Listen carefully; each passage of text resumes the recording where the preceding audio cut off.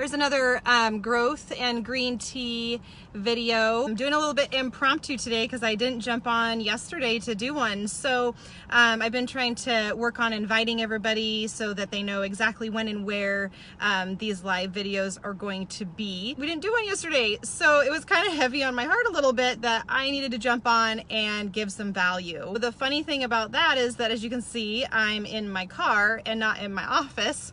So is the life of a realtor, right? So I'm actually headed to a listing appointment and just thought, you know what, I'm just gonna pull over here on the side of the road and we will do a growth and green tea, just totally impromptu. Well, slightly impromptu. I do have some notes and I do have my lunch that I'm eating on the road, my healthy broccoli over here, maybe from Panda Express. Okay guys, here's what we're gonna talk about today. Here's what I wanna pour into you guys. Still a continuation on leading oneself, on some of the past videos that we've done.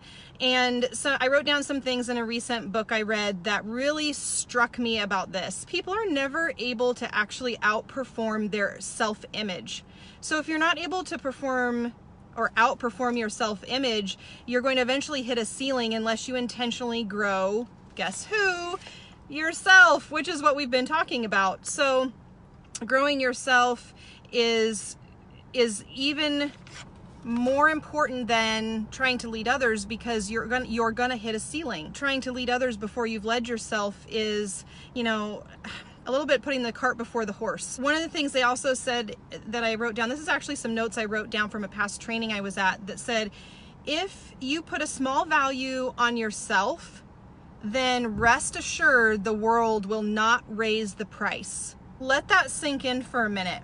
I literally stared at this statement when I was reading this, because occasionally I read something and it just kind of hits me upside the head, thinking about my kids, right? As parents, if we're not pouring into them, the world is all too happy to tear them down.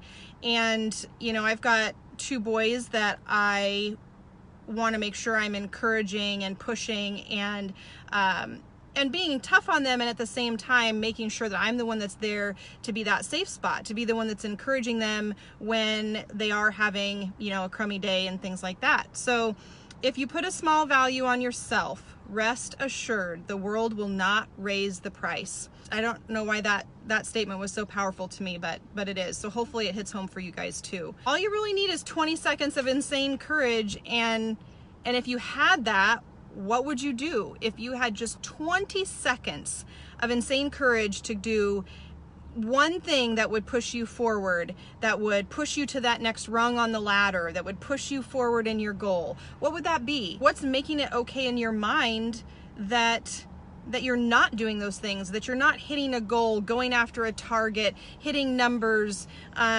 doing the things that you know you need to do to grow, whether personally or in your business, or it doesn't matter.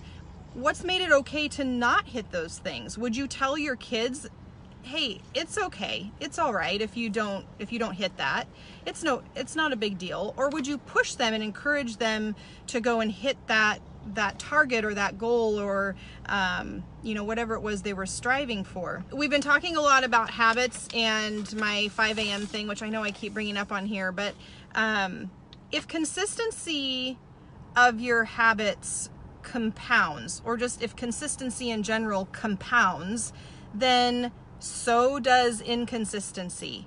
So what's inconsistent in your life that like I can tell you, for me, it's going to the gym. I've been inconsistent in going to the gym. I've only started going to the gym, a week or two ago, and I'm looking for that consistency. I'm looking for that thing that, I'm going 3 days a week, 4 days a week, and I'm able to have something that's going to build on top of, or have that domino effect of the result that I'm looking for. But if you think about that, your consistency in habits in particular is something that, whether, if you're doing something really good, it's going to compound for the good. And if you're doing something or not, maybe not doing something, that's also, you know, that inconsistency is also going to have a compounding effect. My other note I wrote on here, we have huge uphill goals and then we have downhill habits.